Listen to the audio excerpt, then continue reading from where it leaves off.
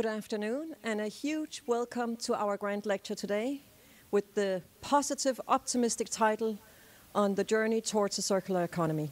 To all of you out there watching, thank you so much and a huge welcome to BLOXHUB. It is a delight to have so many of you near and afar with us today. Our grand lecture consists of two segments. First, we have the deep dive of our science talks, and I'm delighted in just a few minutes or moments to introduce Bas van der Westerlo from CTT ExpoLAB, joining us from Holland.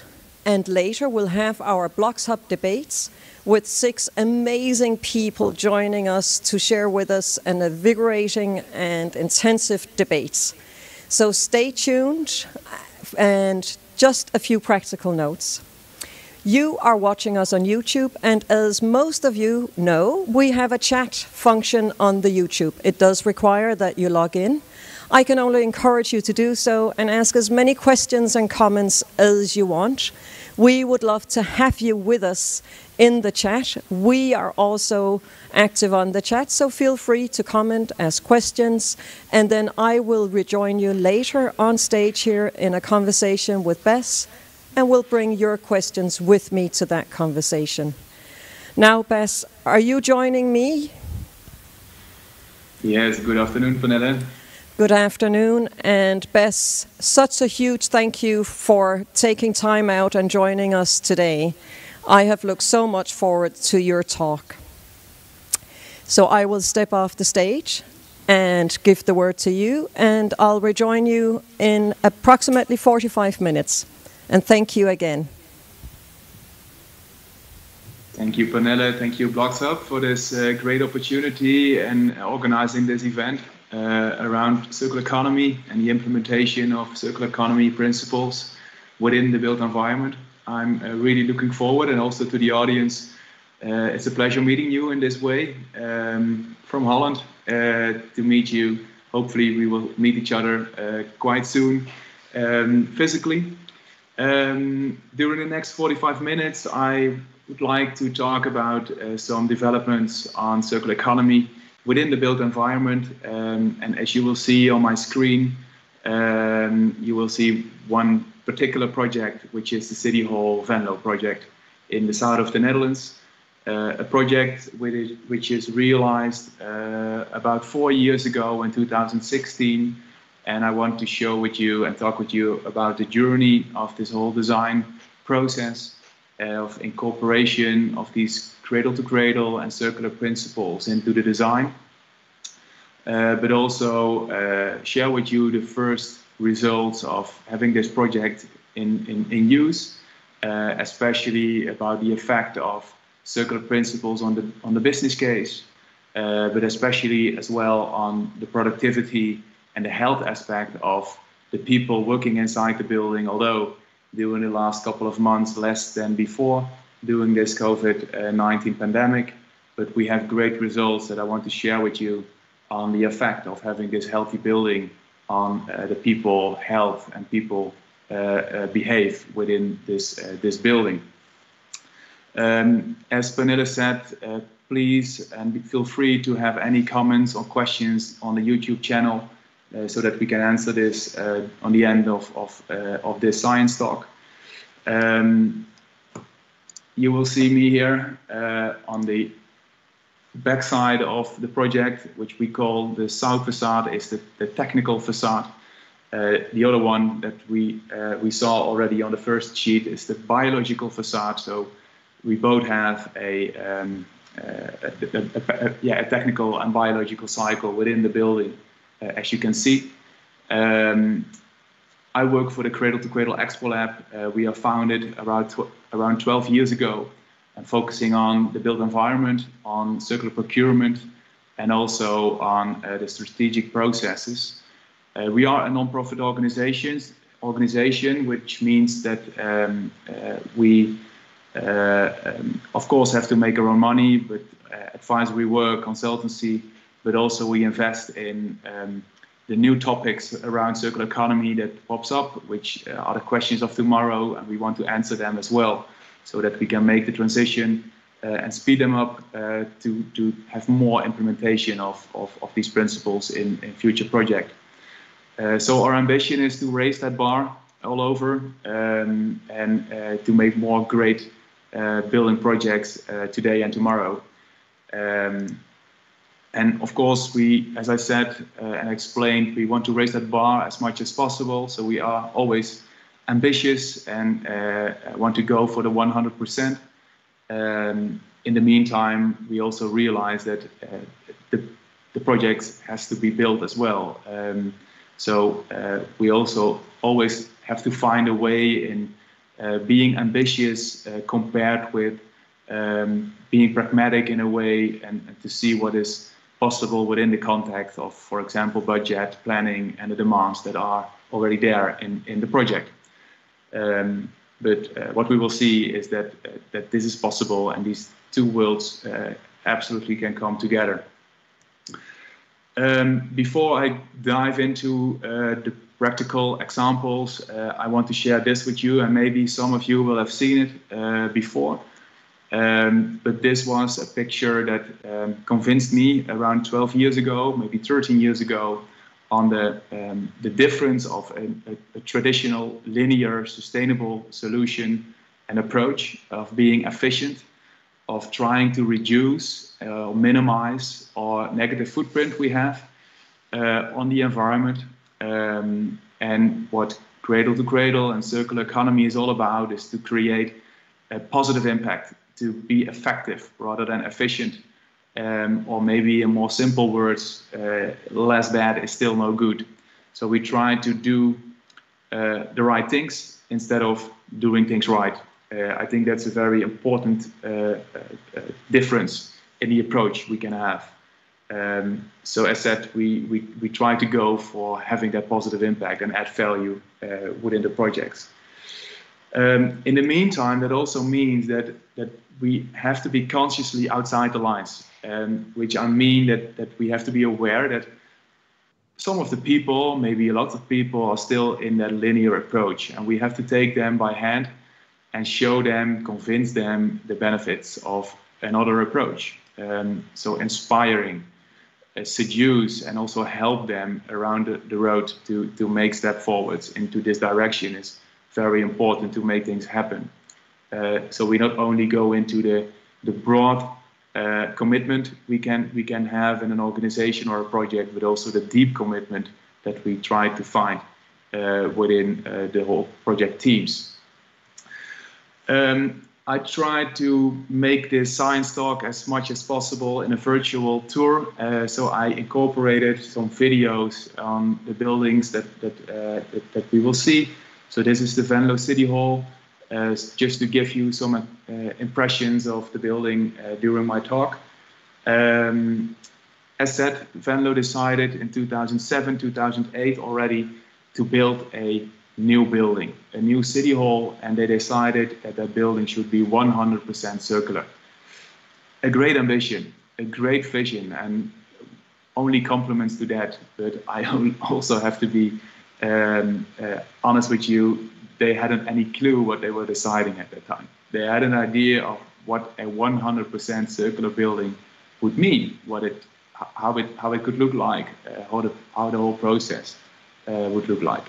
But it gave us the opportunity to work together with the municipality to make that happen.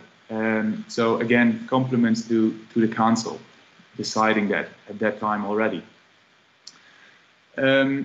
So how we all started, and that's the same in Holland, it's the same in Denmark, and it's the same across the world. We have to tender, or a city has to tender, has to work with public procurement. And normally in a situation, how it would look like is that the city would have a tender document and ask for the best design. But we realized that there was no experience on circular building and circular experience at all within the sector. So we didn't ask another way of a tender approach, and we did not ask for a design, but we asked for a vision. So we asked all the architects, and we had 53 architectural firms that wanted to do this job. And we asked them to come up with a vision. in a couple of A4 papers to write down how they wanted to achieve this 100% circular ambition together with us, so together with the municipality. So one big example and advantage is that it will cost less time for the design teams, but also a big advantage is that we became together a team realizing the whole design. So it was not already a design which was on the table, but we did it together. And what we realized, although that we select all the design partners like architects, like advisors, building managers around the table, we came to the conclusion after a couple of weeks and months that the ambition of 100% was kind of declining.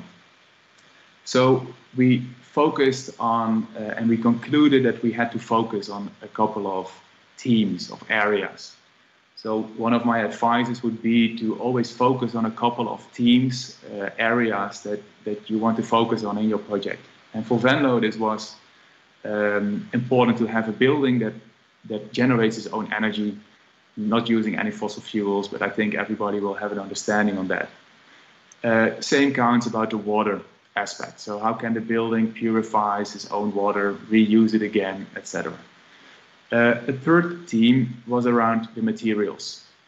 So how can the building be a material depot, a material bank for the future, incorporating healthy materials, no toxic materials that are reused or reusable, that contains maybe a residual value or take-back schemes, which I want to talk about later on. So at the end, a building that can be disassembled and has no waste at the end. And fourth, but definitely not the latest, is how can we create a building that is healthy, a building that has better indoor climate than outside, a building that purifies the air when it goes out, so which is just like a tree having a positive impact on its surrounding. So basically these four themes are the storyline of this building project of City Hall Venlo. But at the end, and that I think is really important of making this project a success, that it was not given by the left-wing policy on making only the positive impact on the environment and the social aspect, but also the right-wing parties were involved on seeing this as an economical principle for economical local growth in the area and boost innovation that goes beyond the conventional sustainability. So one aspect where I want to dive into is the circular materials. Also a very important topic of today during these science talks. What we always try to do is to involve these supply chain members and not wait until the moment where we specify the whole design at the end of the design stage. But we early involved in a very early stage these companies and to talk with each other what is possible. And we want to challenge them as well, not only see what is already possible, but we want to challenge them how they can work with us together on higher levels of circularity. And that gives them also the time to come up with more innovative solutions. For example, when we sat around the table with these companies during the design stage, we still had 1.5 to 2 years with these companies before the building should be built. So it gave them as well a lot of time to come up with these better solutions and contribute to the ambitions that are already described in my previous slide. So share these expectations and share your ambitions. I think really important to work on that together. Some questions that we always ask, and that brings me as well on the subject of today of material passports and building passports, is we always ask to the product composition. So what's in, basically, what's in your product? And I was still surprised that a lot of companies were not able to answer that question right away. So that took a lot of time. Secondly, we work with them on, for example, the origin. Where does it come from? But also, is it possible to recycle your product? What's about the reusability? Is it degradable. So these kind of options we want to see and talk with. And the companies that can answer these type of questions, you automatically come into the discussion of, for example, how could the business case look like? What about the demountability of your product? Can you easily recycle that? Do you have take-back schemes? And what about business modeling? Do you take in mind, for example, residual value? Can you work with other business models like leasing or buy-back scenarios? So very interesting to have these kind of talks with your supply chain during these processes. When I talk on this project of City Hall, I think we can conclude that a lot of cradle-to-cradle certified or equal products like that, that are equal to this cradle-to-cradle certification standard are used. Just for your knowledge, when we started all this in 2009, 2010, the design stage, we had the choice for less than five of these materials. At the end, we do have now over 30 of these types of products. So, as I said, we work closely with them together to see how we can challenge each other to bring us to a higher level. We also had a good look at how can we reuse current materials in the building, with one condition, that these materials should be not only circular but also healthy in a way. And in some cases, like the concrete, for example, of the former building, we have made the decision not to reuse it because we came to the conclusion that there were toxic materials in it. And with the ambition of making a healthy building, we decided not to do so. As said, not all the products were already there on the market that are in line with these principles. So we also have a kind of backup system that we can work with quick scans to showcase the potential of the products. So when the product is not there yet, we can see if it is in the same road, the same ambitions as the ambitions of the project. And work especially with these material passports, where I will come back on later on, to register, to document the quality and the quantity of these applied materials. And what we did as well is to write down a dismantling plan. So before realizing the building, we knew how to disassemble it again on the end of the use time. So this is an example of a material passport that we have used and that we still use today in a lot of other projects. So it tells you information about, as said, the composition of the product that are used. It gives you insight on the origin, on the reusability, on the toxicity, but also the potential of disassembly at the end of the use time, the technical or functional use time of the product. So you see here an example, and I think you can see my mouse on the screen. This product consists of 17 materials, and every material you will know which material is in there. You will see the material safety, which means that it is a green light, a green button. It doesn't contain any banned list products, and showing a red light when there are toxic materials in it, banned list products, or a yellow or a yellow sign when there are banned list products in it, but they are phased out in short notice. Then we want to know the material source. So is it virgin? Is it recycled? As I explained, the percentage of material source specified, the weight, and at the end you will have an insight on your input streams, your output streams. You know what you have, and you will get circularity data on your products. So that's what I call material passports, having that insight on your products. Secondly, which is in my opinion another way of passporting for your building, is a building passport. And you see here an example of that. Maybe some of you will recognize on the top of the screen, you will see the levels of brand from the site structure to the stuff within a building. And on the left side, you will see the material families that we can recognize, like stone, like glass, like wood, like plastics. So working with BIM or BIM models, or you can also work with some Excel sheets if needed. You will get insight on the quantitative aspect of your building in your building passport. Very good to have that insight for future reusability, reusing products, and to prevent waste at the end of the whole project lifespan. The benefit is that you always will get a circularity index and give you insight in the residual value. And I want to go a little bit into that aspect of residual value. As you see here, knowing what you have can make an estimation on the value of your project during the next, let's say, 40 years, when we talk about the City Hall of Venlo.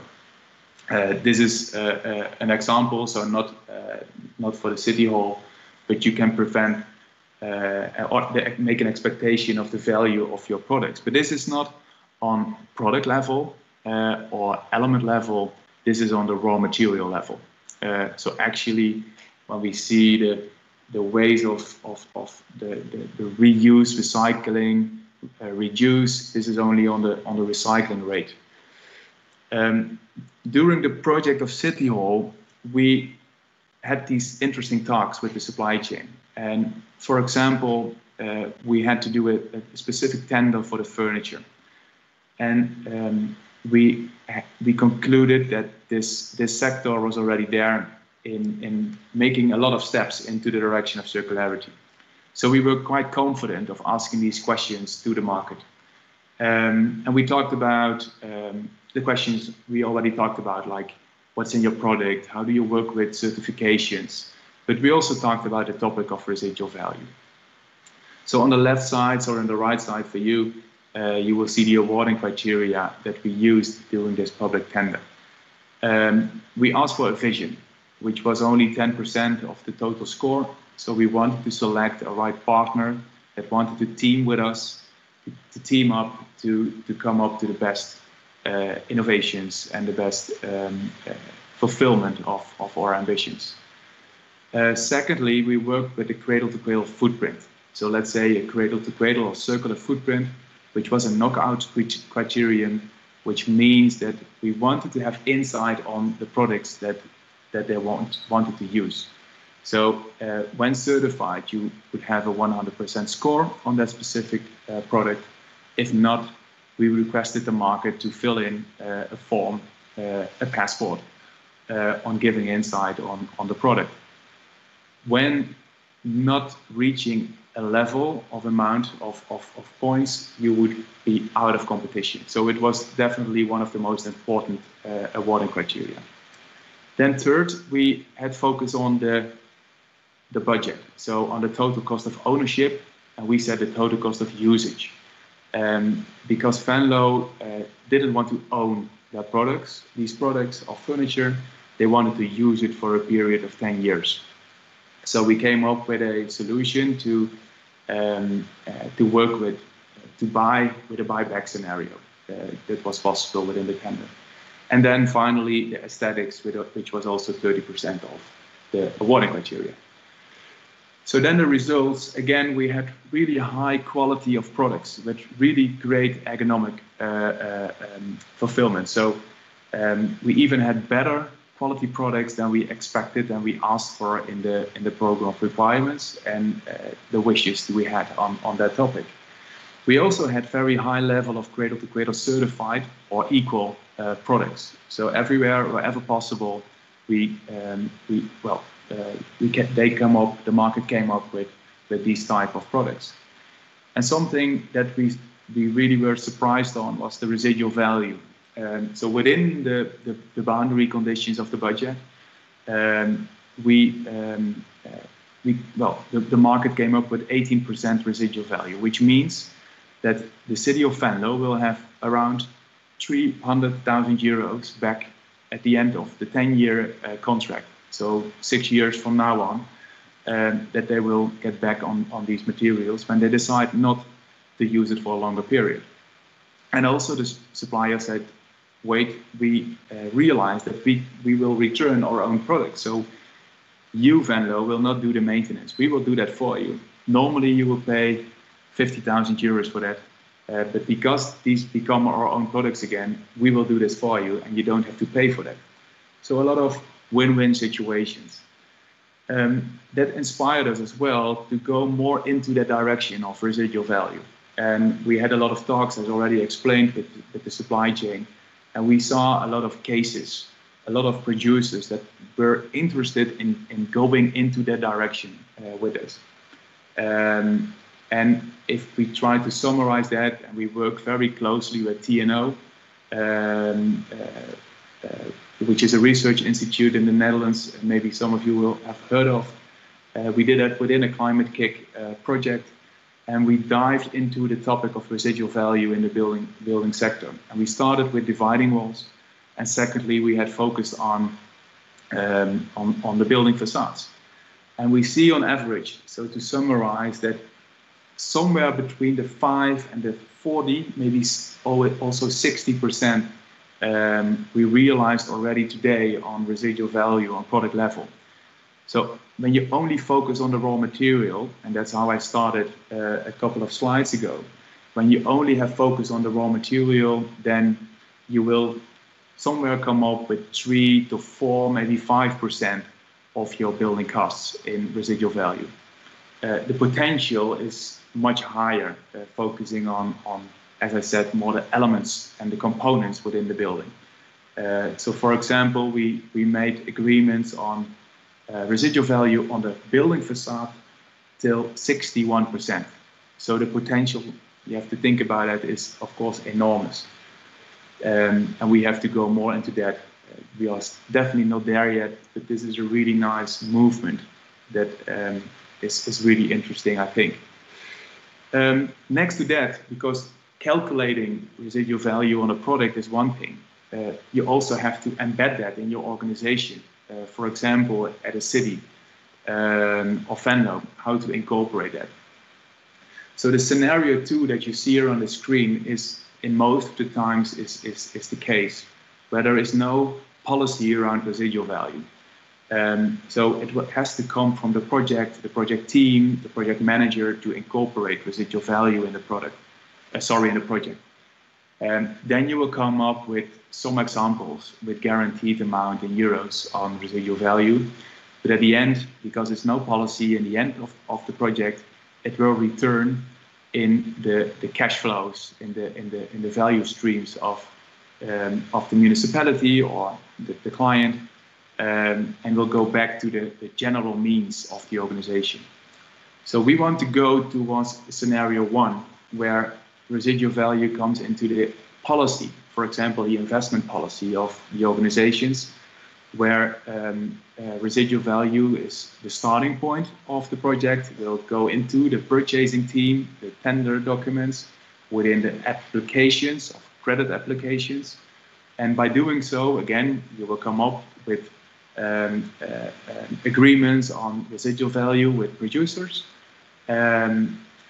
And it will be part of your administrations, which means that you can calculate with residual value within your project, and it will go into the monitoring system per project. So by doing so, you could have benefits also in the short term on working with residual value. So we also dived into when do you incorporate residual value in such a way.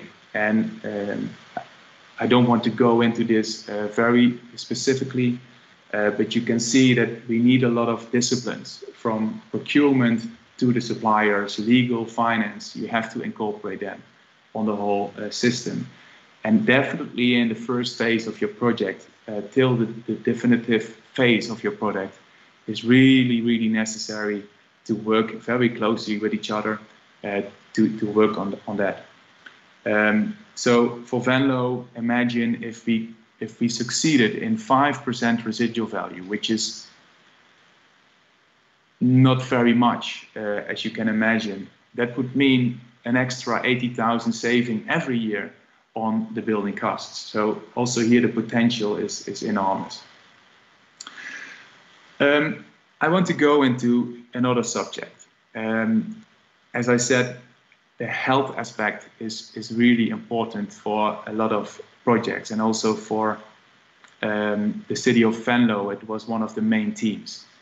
So how can we make not only a circular but also a healthy building? And just some food for thought. What do you think? How many percentage of your time are you indoor? Not only now today during this COVID-19 period, but in general. So in general, this is 19%. So a lot of time we are investing inside the building. And if we realize that a building is 4 to 8 times worse in air quality than outside, it's something to think about. Also, maybe just another question, and I can ask you lots of these type of questions, but of the 82,000 chemicals we use for commercial purpose, how many percent do you think has no data for health? It's something I surprised really. It's more than 85%, but we do not have the data on health.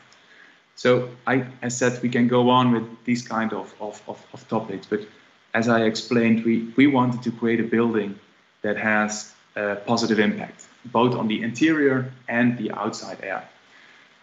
So this building, again, going back to the City Hall, and again, I hope you will see my mouse. On the right side, we will have a big greenhouse topping. So this is actually the lung of the building. That's the place where the outside air is inhaled to the inside. There is green, there are trees, there is water. So we try to bring the air quality on the right temperature and humidity and so on. Then this purified air will go to the garage. And we will use the mass of the building during winter and summer times to heat or cool that indoor air. And then we will have an open system behind this glass wall. There is a big void structure, an open structure, which is in connection with a solar chimney on top of the building. So actually we have a natural flow from the greenhouse to the basement and then go back to the solar chimney. So we only have a natural system here. We only have mechanical ventilations in the offices that has no direct connection to the system.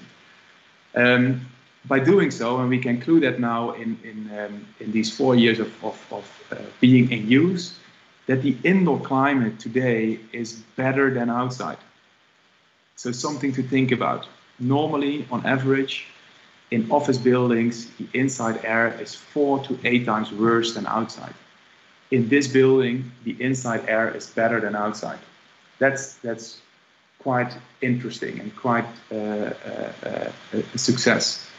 And also, by having this system with the solar chimney, we don't want to push that air going out here on top of the building, but we push that air between the wall and the green wall, and there are some openings within the green wall. So this green wall purifies the air from the inside when it goes to the outside. And also there we have measurements around the building. We can now conclude that this building purifies over 30% in a radius of 500 meters around the building, 30% of fine dust and CO2. So just like the ambition, this building is really a tree for its surrounding. It looks nice, at least in my opinion. It creates biodiversity. It is good for the heat stress within the surrounding. And there are lots of more benefits of doing it this way. So again, a building with clean, healthy indoor and outdoor air. So something I want to go a little bit more into detail on is that aspect of the measurement of all this. Because it's nice to tell that, but I also want to to have the confidence that this is really the case. So we asked the University of Maastricht, together with Aachen in Germany and Berkeley, to work with us on this. So we teamed up with organizations both on the Dutch and the German border. And what the University of Maastricht did is doing a survey in the former building of the city, so the former city hall. So that was in 2016, in the summer of July of 2016. And 630 people, participants, worked on that survey. And 70% of these people moved to the new building, so to the new city hall. And 30% is still in the same building as they were on 2016 and on forehand. So scientifically, a perfect possibility to compare apples with apples, to compare the employees of the same organizations in two types of different buildings, a former building and a new building. Some of the conclusions that we can see now today is that there is indeed a difference in how people feel themselves within these types of buildings. So, for example, the air quality is absolutely better than it was before. We can prove that now with the data under measurement. So we measure temperature, humidity, fine dust, CO2 levels, and so on. But also we can now conclude that the people experience that, the employees, more present, better than it was before. We can also see that and conclude that for temperature, we can see that for light, and we see that the noise aspect is quite the same as it was before, which was quite surprising because in the former building, they worked in offices for 2 or maybe 3 colleagues, and now they work in an open space, an open office area. So still we see that there is no difference in noise in how people feel themselves in that situation. What we also can see is that the level of percentage of people that are reporting on sick building syndrome aspects is almost half since they moved to the new building. So we definitely see that this has effect on the people. And we can also see that, and I go back on one sheet, is that we see that into the numbers of, for example, the level of productivity, but also the sick rates. So since 2016, yes, so 4 years now, the sick rates is declined with, reduced with 1 to 1.5%. So that's enormous. So that's why we work together with these universities to see if this is what's the reason for this? So imagine that this is the case and that we can make that, to prove that every year, every percent is about 480,000 euros per year that you're saving on your personnel costs. So that's enormous. And that brings me to the final aspect of my presentation is also the business case. For this project, again, for the City Hall project, we had a budget of 43 million euros, which is, during the benchmark, a normal budget for a type of this kind of building. So not an extra budget for making it green or sustainable or circular. So it was just a normal benchmark.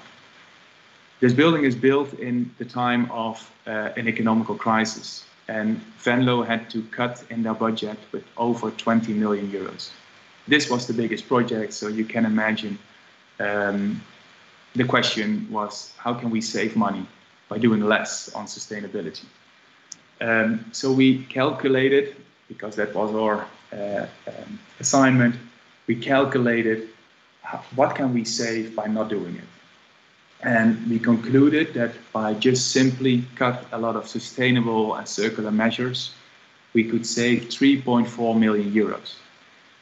And I will be honest with you, I think if we would show that business case or the savings, the council would be really happy with that and could have a round of applause and said a big thank you, and which would mean a big saving on the total 20 million euros. But of course, and I think you will have the same feeling as we did, is that when we do that, we will have no ambitions on circularity and sustainability anymore within the project, but it will have also a negative effect on the total business case. So we show them what the 3.4 million measures, like we see here on the screen, what that should mean on the total savings on the building. And then we see on the right side that in a result after 40 years, so after 40 years, which was the use time written in the policy, you would save 16.9 million euros just by investing in the right things. So we showed them these calculations within the council meeting, and they said, well, thank you, very interesting. We see a good payback time in 15 years. Well, actually, 15 years, maybe a little bit too long, but the return on investment, which is good with 12.5%, but still, thank you for all your work, but well, we have to focus on the short term, so we're going to cut the 3.4 million measures.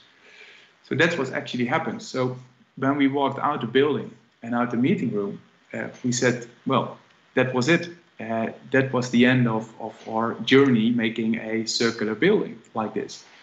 But we also concluded that we thought they don't understand what they decided. So 2 weeks later, in the same council, another meeting, we came back with the same numbers. And the only thing we added was also a cash flow calculation. And we showed them that, and we told them, if you invest in the 3.4 million euro measures, you have to pay your interest, like you and me having a home, paying interest for your house. And that mortgage, that amount of money every year was about 220,000 euros, 225 more or less. But the saving on your cash flow, on your exploitation costs, are around the same number. So you see in the first year a minus 9,000 euros, but after the first year we saw already a plus. So actually we could say you don't have to leave anything when you're investing in the 3.4, but you will start saving money from the first year on, and you will save 16.9 million euro during the total lifespan of the building. And also this was really a safe calculation, so without a lot of high indexes and so forth. We also didn't include anything on residual value, like we talked about. So we could have incorporated the 5% or more, but we didn't do that. We haven't included the aspect of health in this. I said 1% is 480,000 euros. So we explained that the business case could only be better than it is, as you see here on the screen. And by showing this, at the end, the council decided unanimously to work with this, so to go on with this. And I think a key moment in making it happen and working around the clock with this, with the whole team of inspiring people and companies. And I can also tell you that now 4 years being in use, we did a calculation last year, and we see that this business case in practice is even better than we have it here on the screen. So we start saving money for Venlo already in the first year, not with a minus 9,000, but with a plus 60,000. Again, without having calculations on residual value or health. So to conclude, and that brings me to the last slide, a great journey of working together with a very big radius of companies and organizations and making this happen. And we didn't have the knowledge at that time where it would end. And we, as this quote is saying, we don't see the whole staircase, but we took the first step. So I'm looking forward, and I'm looking forward to the discussion as well, making these steps. And I know you're making steps in Denmark, absolutely. And to see how we can raise that bar in every project more and more. And that brings me energy, and that makes it great. I'm working in this field of expertise. So thank you for that. Maybe there are some questions, Pernille. Looking forward to answer them. And yeah, thank you for listening. Thank you so very much, Bess, and what a wonderful presentation.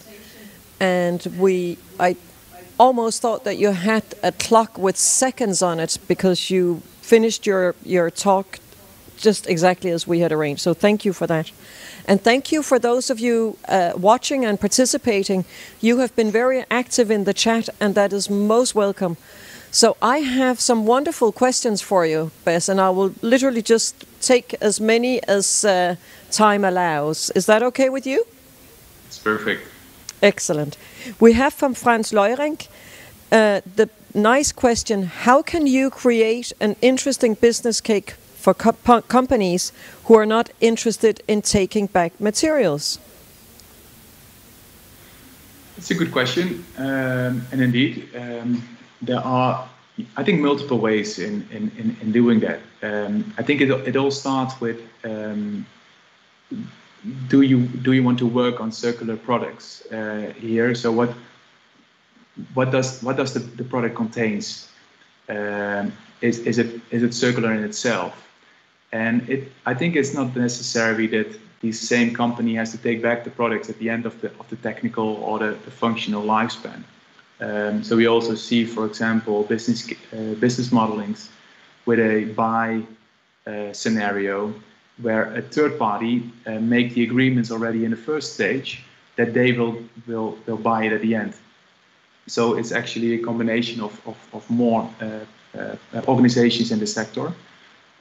So I don't think it's definitely necessary. It's an option to have a buy-back scenario, but there are more options for that. Yes.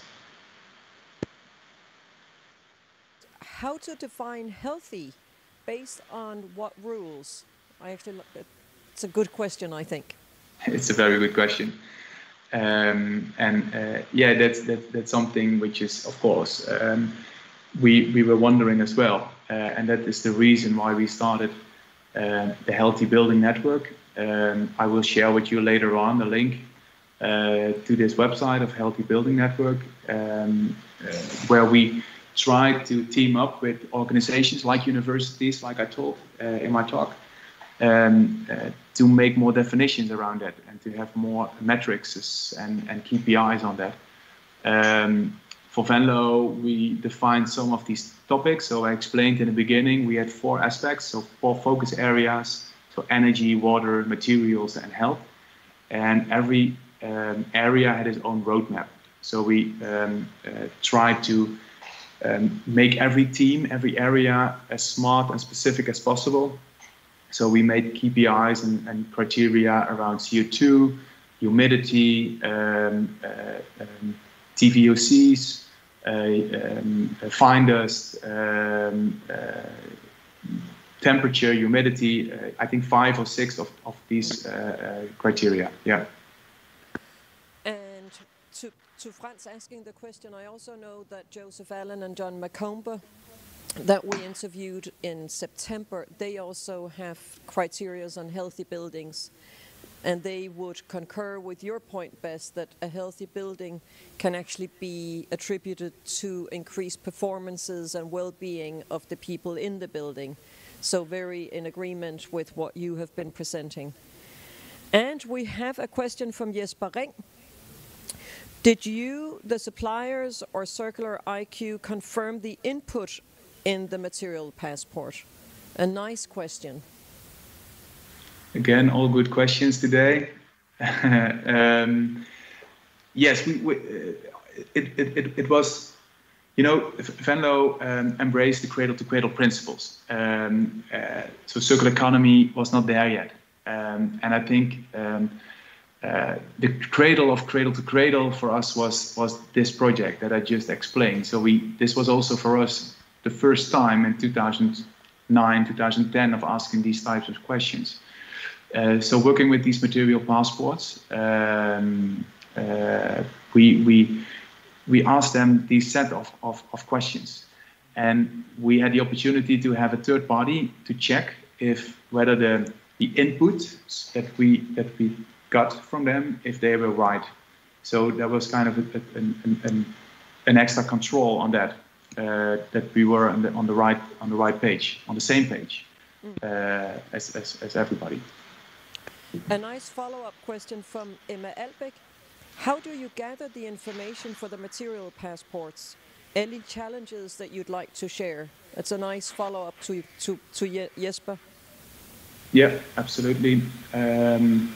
Yeah, I think it's important, and I think both also the architect, but also the construction companies play a very important role in that. It is, as I explained, also involve the supply chain on an early stage, just by asking the right questions. So by working with these formats of material passporting, it's about asking these questions. And it's then for the suppliers to fill in these kind of forms and to come up with the right answers. And in line with the previous question, of course, you have to be in control on that. You have to make sure that what is said is right. But that gives the opportunity to compare apples with apples and to see how you can evaluate that within the same product category, and also to register that for the future. And I think, again, Frans Leurink, thank you for some excellent questions you're posing. Is there a connection between the material and the CO2 output that the material produces itself? Yes and no. Normally not. So within the normal way of asking these set of criteria and questions, it's not part. But there is an option to include that. So, for example, we did recently some tenders on more the civil works, or roads and bicycle roads, and also a bridge. And there we included also the CO2 levels in this building passport. Sorry, the material passport. And to those of you watching, the procurement and the policy making is something that we'll actually return to in the debate. So it's nice that you're also linking it to that. I also observed that during your presentation, you talked a lot about, or addressed the importance of the time frame in terms of close collaboration, that the earlier the various actors in this complicated process are involved, the better. And Frans also actually picked up on that and has asked, were the users of the building, were they also included in the beginning from the start, as you said that the various suppliers and contractors were? Yeah, Frans had very good questions today. Not really, of course. Well, how would I answer? Well, we have chosen for deep commitment, which means that we wanted to be on the same page with the decision makers.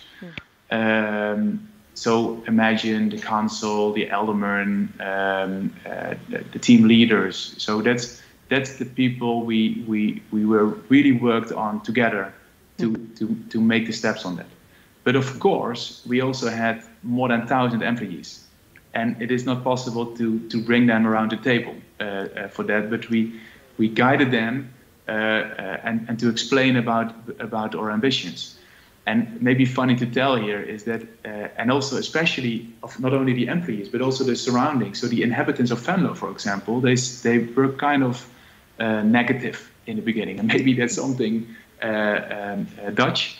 But we said, they said, well, why are they investing 50 million euros in a new building? What's wrong with the old one? But then we start explaining them the story that I just told, and when the building was there, they became more the ambassador of this building. And we see now today that over 40,000 people, so not from Venlo, but from especially from not Dutch people, came to Venlo to see the building and to have a guided tour, for example. Of course, not during the last couple of months, So it's also telling the story and making people more enthusiastic about it. Yeah. I can share it's not only a Dutch reaction to be negative towards change. I think it's universal in the human nature. But it is interesting to see the transition of concern and potential reluctance to later embracement. I think Jesper, and similar to that, Frans has also asked in terms of the comparison, collecting the performance data. Jesper actually writes again, excellent question. You compare the new building with the old one. How does it compare to other modern office buildings when asking the users? Yeah, and then it's especially about the health aspect, of course, right? Yes, so they use the same monitoring systems in the old, so the current buildings and the new building. But we also compare, well, not we as C2C ExpoLAB, but the University of Maastricht, for example, with schools, so education, other office buildings. So also then we can conclude with the data we have from the new City Hall that there is always an improvement on people, how they behave in a building or how they feel when they move towards a new building. So there is knowledge around that. Above all that, we see the extra 1 to 1.5% on, for example, the sick rates that is reduced, like I explained before. So yes, it's not only comparing the old with the new, it's also comparing old and new City Hall Venlo with comparable offices or even education, for example, with the data. Interesting. Frans has 2 questions, but I'm going to keep one of them. One goes to the responsibility of the producers regarding the material passport, but I think we're going to finish on one of the questions because I also wanted to ask you that one. What are the biggest lessons learned of this project? Yeah, good question, and a question that is often been asked. If we had the opportunity to do this again for the same city, there would be some things that we would do different, and there are some things that are absolutely key factors. And I think the most important thing is that we started.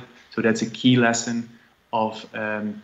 Work from an ambition and a vision. So first make your vision clear for yourself, for your commitment internally, but also for the rest of your supply chain and people you're going to work with. Secondly, circular procurement is a big enabler to make that happen. And I think we will go on with that during the debate afterwards. But circular procurement is a big opportunity to make that happen. And then, of course, also, and I leave it to that, if it's about the key moments, is the business case. For us, that was a key moment to make it happen. Otherwise, we won't have a building like that. Yeah. On the other side, and I think that's also a big lesson learned, is our first ambition was how can we make from the old building the new building? So can we reuse the old materials into the new building? And I think that's a great idea within the circular economy, but we came to the conclusion that there were really, like I said, very briefly, toxic in the old concrete. So that would be something we wanted to work on more closely for future projects. Mm-hmm. How can we do that in a right way? I think that's a very, very interesting point. And we'll certainly pick it up on the debate because we have 3XN with us that have the whole criteria of design to disassembly. So I think that is a very good point and reflection to finish on. I know, Bas, if you were here and we had the viewers with us physically, you would be met with such a round of applause right now. It has been absolutely amazing and a deep dive into City Hall in a way that we could not have imagined. And as much as I look forward to it, you have by far exceeded my anticipation. So thank you so very much. To you watching, again, thank you for participating. We're going to give you a more than deserved break. You have time to stretch your legs, maybe freshen up on your coffee or get another snack. We will reconvene here with the debate in about 30 minutes. So thank you to you as well. It has been such a pleasure, and we will return shortly. Stay with us in 30 minutes. Thank you. See you soon.